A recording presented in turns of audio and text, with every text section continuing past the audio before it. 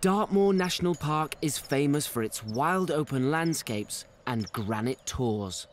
You might think it's a natural, unspoilt place, but take a closer look and you'll see it has been shaped by incredible natural forces and the people who've lived there for thousands of years. Don't take my word for it. Let's rewind 280 million years and take a look.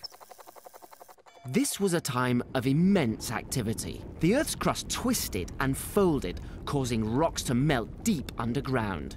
Dartmoor's granite was formed in the intense heat. Tin, copper, iron, and other minerals ran into its cracks. The granite pushed up, lifting the land above to form a vast mountain range. Then, over millions of years, it was worn away by wind, desert sun, rain, oceans,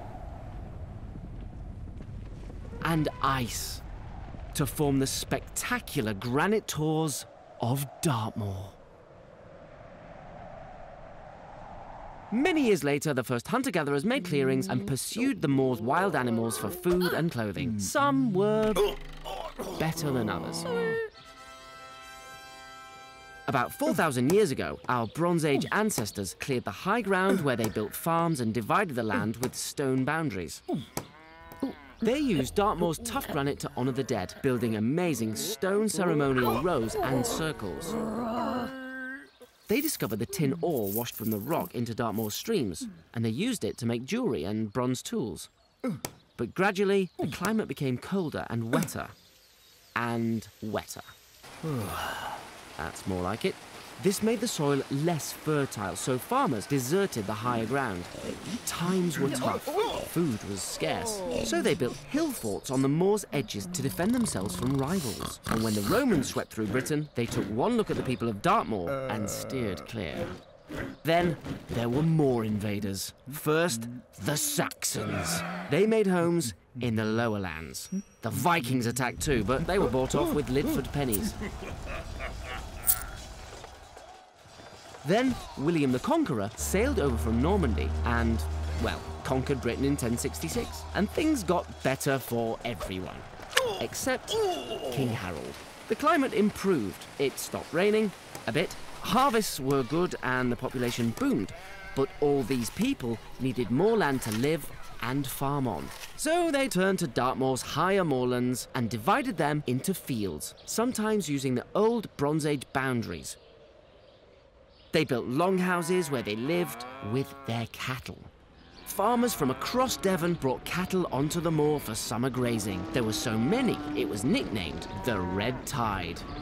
The search for tin and other metals continued. They built water-powered mills called blowing houses where tin ore was crushed and smelted.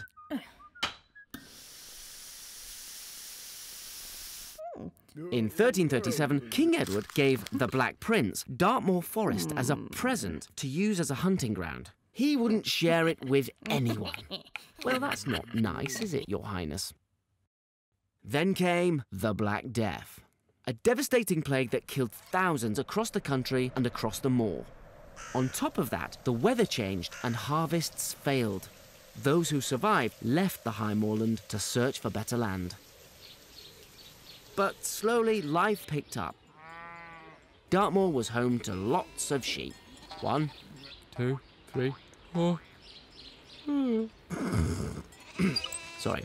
As time passed, the woolen industry flourished, and people found new ways to dig and mine in search of tin. Dartmoor's occasional visitors came and went quickly. They saw it as an unpleasant, barren land. But this changed when Victorian artists showcased its stunning landscapes in dramatic paintings, and writers used it as a backdrop for their wild tales.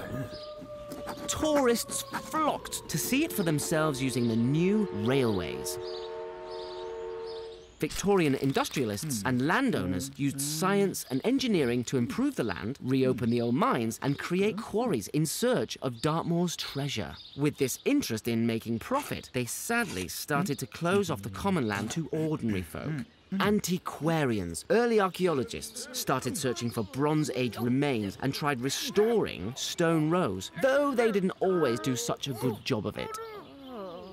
However, they were the first people who realised what could be lost if the moor wasn't cared for properly and championed its conservation.